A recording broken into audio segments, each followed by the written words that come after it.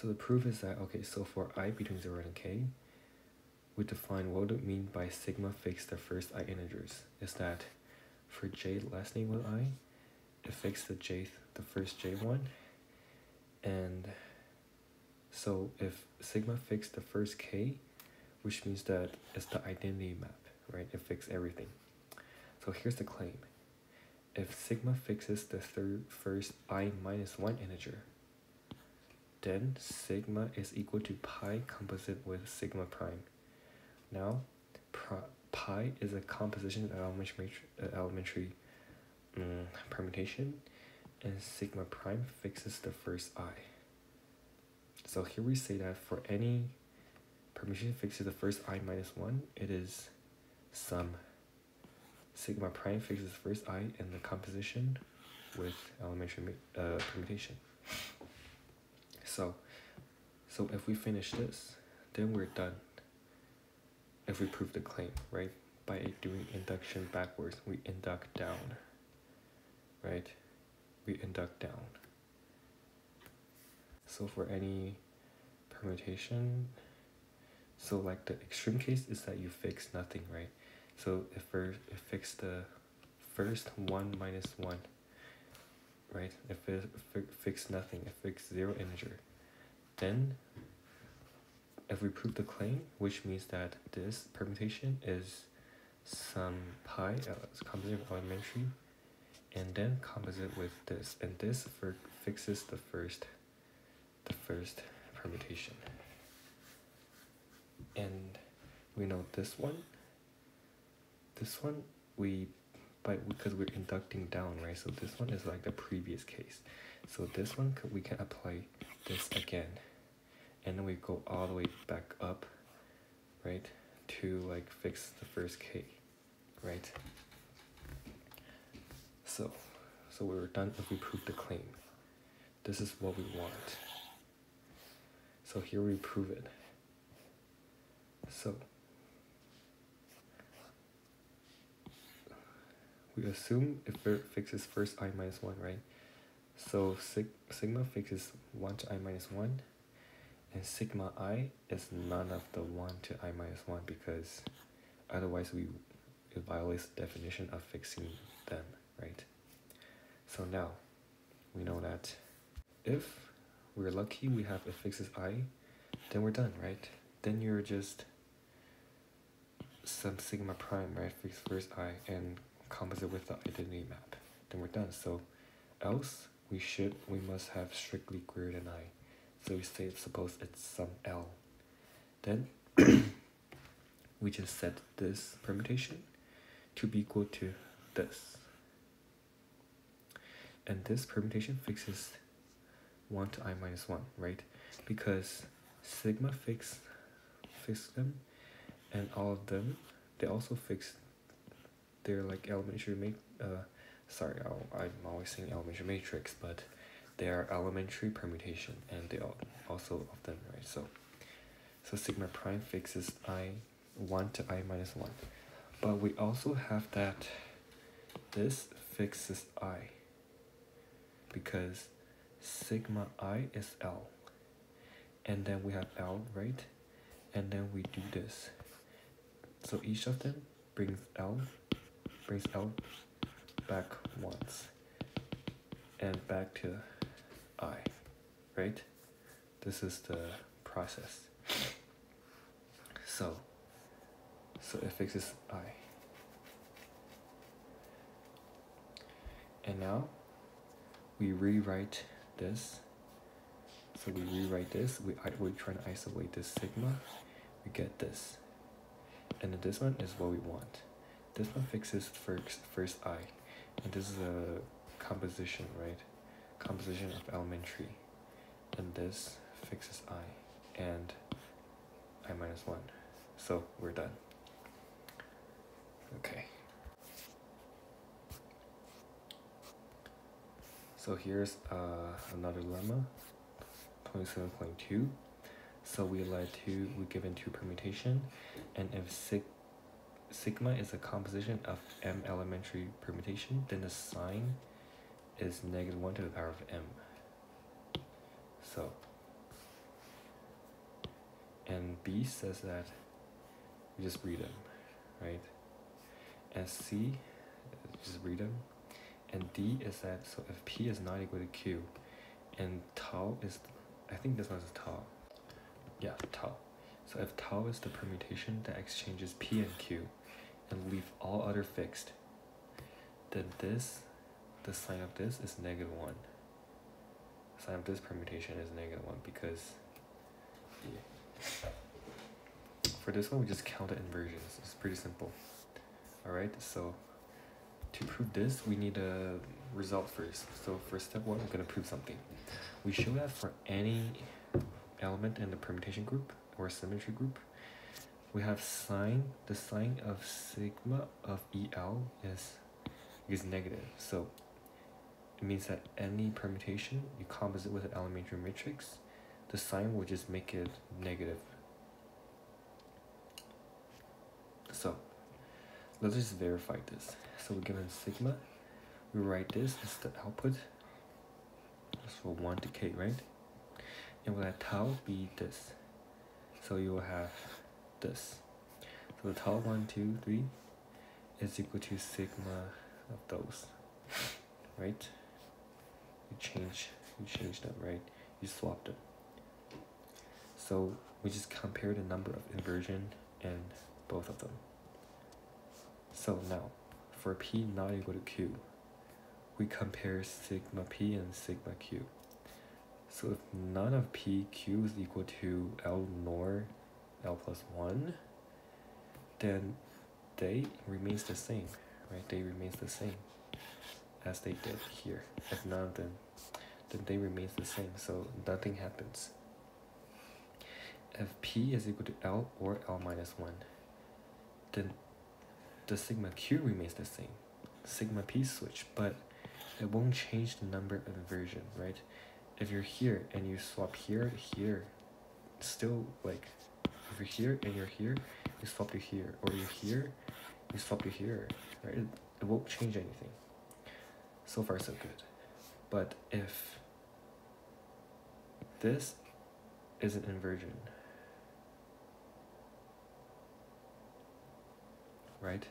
So if this is an inversion, then this is not an inversion, and conversely, right?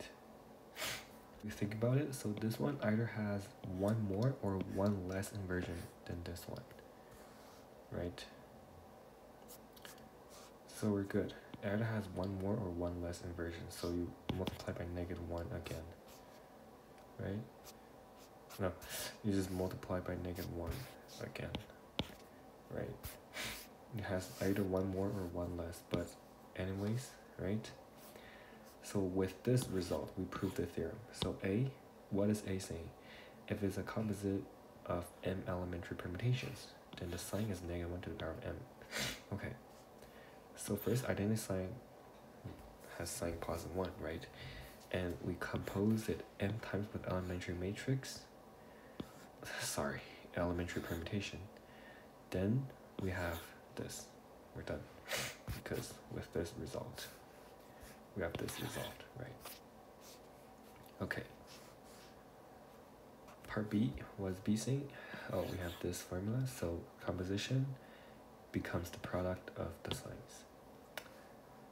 So if by the lemma we just proved that any two permutation is a composition of elementary ones, right? So if sigma is m composition and tau is n composition, then we have this formula, which proves part B, right?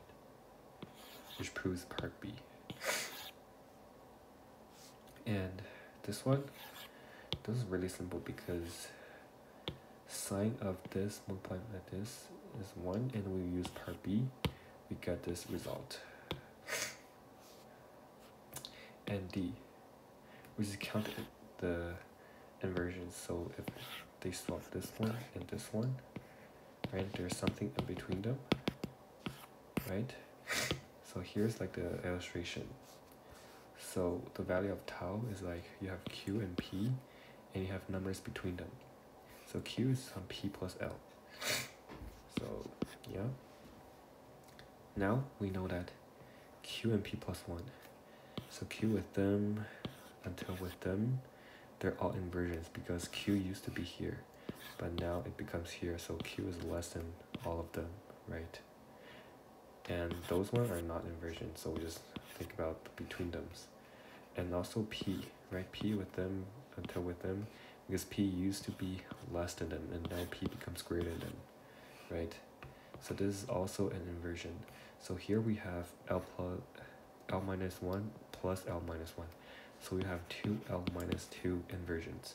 But also Q and P is another inversion. So there's 2L minus 1 inversions. It's odd numbers, so the sign must be negative. Right? So we're done. Okay, now with our knowledge of permutation, we're going to make a definition. So we let F be a K-tensor. We have a permutation. And we define F sigma is another K-tensor. We define it by this formula. So F of V1 to Vk is F with V of sigma 1 and V sigma k. So you switch between them. You switch this, blah, blah, blah, right? It becomes this.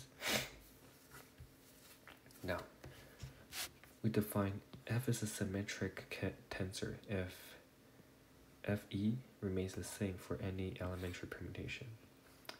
And F is alternating if you alternate your sign every time for an elementary permutation. Now, so this is the set of all alternating tensors. So AKV, this is the linear subspace of this, of alternating tensors. We give this a definition. So now, followed by that, we have a definition. Is that, okay, so let F be a K-tensor and V will given two permutations. So first is that the transformation F to F sigma is a linear transformation of this to this. And it has a property such that we have this property. Okay. Now, A says that, we basically says the linear transformation means this, right? So this, but this is trivial, so it's easy to verify that, so I just skipped it. But we want to verify this to complete the proof of A, right? So we just calculate them, we just compute them. So now this is equal to F sigma V tau 1 tau K, right? So we just let Wi equal to V tau I. So we're given this. Now we compose sigma with them. So right, we go down, we got them. Now W of sigma 1, which is V of sigma of tau I, because it makes sigma of them, right? So tau is sigma inside. And tau goes outside, so tau sigma 1, tau sigma, okay. Well, this is basically F of tau of sigma of what? V1, Vk, right? So we're done. For any V1, Vk arbitrary. And B is that so we're giving an equivalent condition of being an alternating tensor. So it's alternating if only if F of sigma is sine sigma times F for all. So, which means that if it's alternating, and we have Vp equal to Vq with P does not equal to Q. So if we have duplicates in this K tuple, then it maps to 0. Okay, this is the property. So we have this. Well, this can be illustrated by this proof. So we're given arbitrary, right? Then we know that it can be a composition of elementary tensors. Elementary permutations, right? Then we write F sigma equal to this. Well, this we can write by this by part A, right? And because F is alternating, right? We can bring -1 to the m down, right? If we define F to be alternating, then this is an elementary one, so we bring -1 down, and then we bring -1 down for m times because we have from n to 1, right? So if we assume f is alternating, then we have this formula, right? Right? This is by lemma. We just proved this. If this is a composition of m elementary permutation, then they are the same. Okay, so we're done for alternating implies this. Well, if this equals to this, if we have this property, then when sigma is an elementary one, then we have f of elementary tensor, it's just -1 times f, which is that by definition f is alternating, right? So we're good. So we proved the equivalence. So now we verify it. If VP equals to VQ if P does not equal to Q, we let tau be the one that exchanged them. So F tau is equal to F of V1 VK, right? This is like just lemma in part B, the part we just proved. It's not part A. Because, well, it's alternating, right? So we can bring the sign. We can bring the sign of the permutation in front. Because it's alternating, we just bring the sign. And because this only exchanged at both, so by the lemma, right? We just did this one, right? This has sign -1, right? So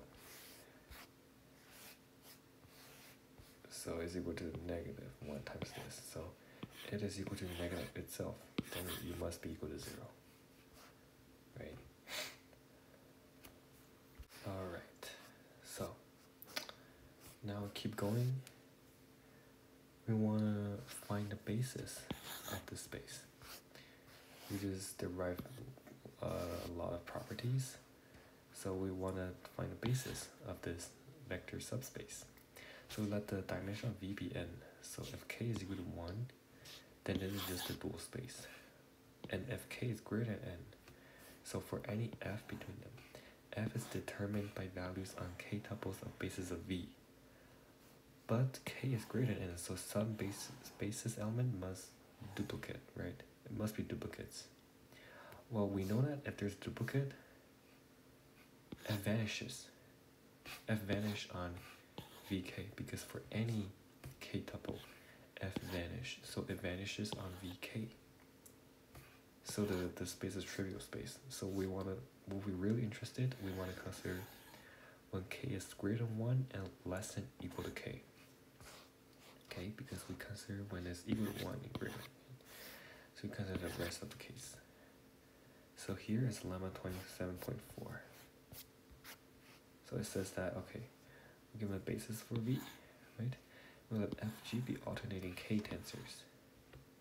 Now, if they agree on every ascending K tuples, then they agree to each other. So, the summary is that if two alternating K tensors, if they agree on all K tuple bases with increasing order, then they agree on the space. Okay? So, it suffices to show that they agree on basis, right? We proved this by last lecture. It suffices to show they agree on basis. So we let J be equal to a K tuple, and if there's duplicate, then we know that F is equal to G on it because they're alternating tensors. If there's duplicate, it vanishes, so they're all 0 map. So we assume that if all of them are distinct, and we let sigma be one of the permutation, such that it rearranges this so that it is increasing. Then we just calculate. So f of I1 ik, which is these, right? Which is by definition f of sigma of aj1 to jk, right? Now, this we can bring it down because it's alternating, right? Also for G, then we're done because on arbitrary J, right? Because they agree on I, we assume that they agree on increasing order. So is equal to g of the same thing. Well, this means that we can do the same thing for g and they're equal, which means that we can cancel the sign and we say that g and f, they agree on all j k tuple. So we're done. Okay, now, so we're given ascending k tuple from the set one end. Then the theorem states that there exists a unique alternating k tensor on V, such that for all ascending k tuple, we have like this property. So the I, we're given the I, and for any j, including in j, it is 0, it vanishes if they're not the same. If they're not the same, and it's equal to 1 if they are the same. Now, these tensors form a basis for the alternating space, and a tensor in fact satisfies this formula. And this summation extends over all sigma from Sk, all the permutations. Alright? So,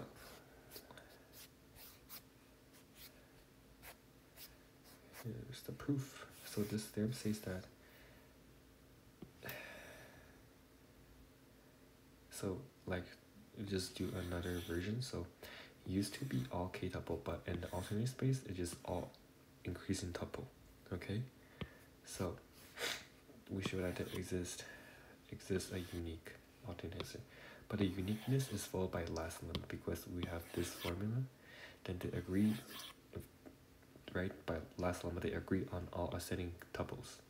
Then they agree on everything, so they're the same by last limit. And existence, we prove the existence of such such collection of elementary alternating k tensors. So we just define psi I to be this, because we're given this, right? We just define it to be this. Okay, with this definition, we're gonna show first that it's an alternating one. It's an alternating tensor. So we use the equivalence definition, right? The equivalence property. So if tau is a permutation, we just compute this. So what we want to show that we show this is equal to this. Then we're done, right? So here's the computation. Now this is equal to this. So this entire thing to tau becomes this to tau by the linearity of the k tensor space. Now this is by this, right? They're the same. We proved this, and this, and for this, from this, we remember that this multiplied by this is equal to this, right? So we just do some changing, right? We just do some changing here, but this is either 1 or -1, so it itself is equal to like the reciprocal of itself, right?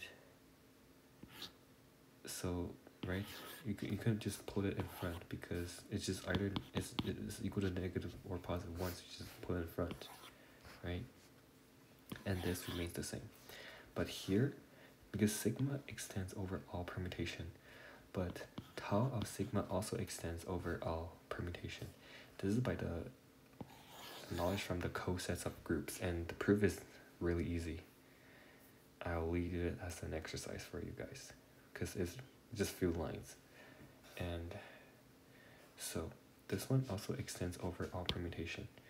So what we want is that sign just extends over, as long as you extends over all sk, then you're just equal to this, right? So here it also extends over all of them, so it just by definition is equal to this. You're taking sum, and summation commutes, right? Because we're mapped to real numbers. Okay, so we're done. Now, we want to verify its value. So we want to verify that this is true. So we given j. Yeah, this is equal to, by definition, this one, right? So j sigma 1 to j sigma k with a phi I, and we take the sum of them. Now, at most, one of them is non-zero, right? Because we're taking this one. Remember, what are those? Those are the elementary tensors, right? And this vanishes if those tuples does not equal to a given I, right? I is the ascending tuple. And at most one is non-zero is the sigma that makes this equal to I, right? But we know that since both I and j are ascending order, so if I is not equal to j, then this vanishes. So here's like a quick example to get you know. So if I is 1, 2, 3, 5 and j is 1, 2, 5, 6, they're both ascending, right? But they're not the same. Then for this j, no matter how you permutate them, it will never equal to 1, 2, 3, 5 because you're missing 3, right? It's like, for example, right? Then it vanishes. So as long as I is not equal to j, then you're vanishing. Well, which means that only when I is equal to j and sigma is the identity map, then it is equal to 1 because the sign of identity is positive 1. Right? And all the others vanishes, only the 1 times 1 remains, so it takes equal to 1, right? Okay, so this, we're done. Now, we want to verify that it's a basis for this space. So we're given f, and for any ascending I, we define di to be this, and like the similar one we did as last lecture. Now, so the j extends over all the ascending ones. It extends over all the ascending ones, okay? It's not all k-tuple, it's all ascending k-tuple. Now, f is equal to g on all ascending k-tuple basis, right? If we define like this. Now, which means that f is equal to g, right? Because we just prove it. If it agrees on all ascending tuple basis, then you agree on everything. So, and this is the existence, and the uniqueness is that if there's a g prime, then exactly same argument as in last lecture, so the linear representation is unique. So any f can be represented as a linear combination of elementary k tensors, alternating. And those dj are called the components of f relative to this. And the dimension is equal to n choose k. The dimension of AKV is n choose k, right? Because, okay, you're AK, right? So you have 1 to n, right? And so for any k-tuple, say I1 to IK, right? There's only one possible way to make it ascending, right? So for any, so how many ways are there to choose k-tuple, k elements from, and there are n choose k of them. But for each of the choice, there's only one possibility such that it is ascending. So it just this times 1, so it becomes itself, right? Okay. Here we have another see a book, right? So here we have another theorem is that T is a linear transformation and FF is an alternating tensor, then this is also alternating tensor. So if you pull it back, it's another alternating tensor. So F it alternates on W. When we pull it back, it's an alternating tensor on V. Okay, so here's the proof. So alternating tensor on V. So we want to show this is equal to sine of this, right? So we're given this, well, which is equal to this, right? By you bring it down, and you by definition of this, you bring it in. So now we're gonna do some magic. So Wi, we define Wi as TVI. So we have f of this is basically f of W sigma I to W sigma K, which is equal to F of sigma of W1 WK. So we bring it back to F of sigma of W1 to WK. Now, this is equal to this because F is alternating tensor, right? F is alternating tensor, so we can bring the sign down. Now, and we by definition again, right? And this remains, so we're done. Okay, so after this, we finally get to a theoretical definition of determinants that is defined in linear algebra. So a theoretical definition. We let someone, I remember it's like the product of all what values, singular values? No. Product of all, what's it called? Oh my god. Singular? Wait, like the lambda. So like the t, oh my god, I forgot. So like the tv is equal to lambda v. Yeah, the eigenvalues, like I forgot. It's like the product of all eigenvalues, product of singular values. But anyways, here we have another definition. And it turns out to be equivalent to the ones.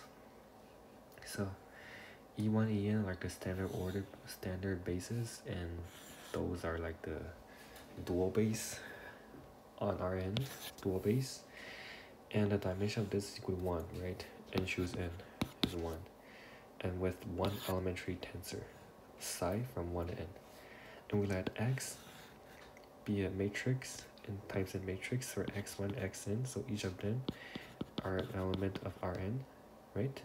And then we define the determinant of this matrix to be equal to this.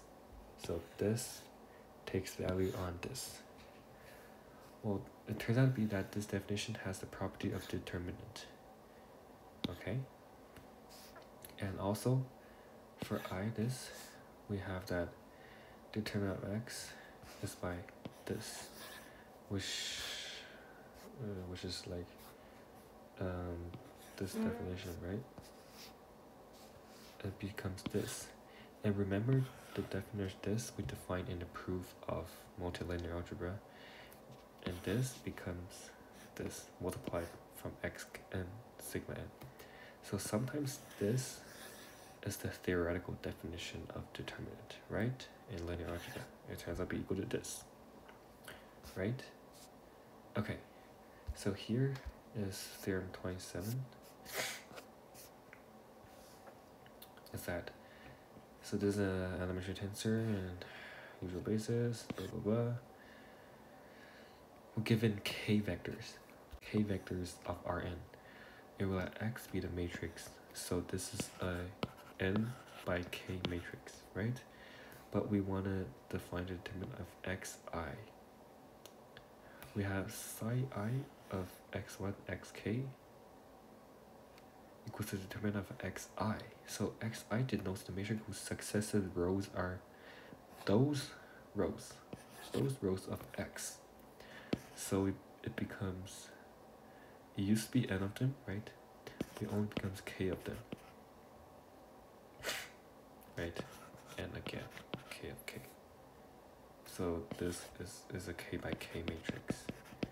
And here's the definition. So the proof is really simple, it's 3 lines. So this, by definition, equal to this, and this I, right? I1 to ik, right? This I. So it's I1 to ik, multiplication. And this, by definition, is like exactly this one, so we're done. So, yep. We're finished. We finished this lecture. So in this lecture, let's do a summary. We define permutation group, so many properties, and then we define alternating tensors, right? And for this space, we found the basis of them, and then finally, we just, as in little fun, we defined the determinant in general, right? And yeah, see you next time.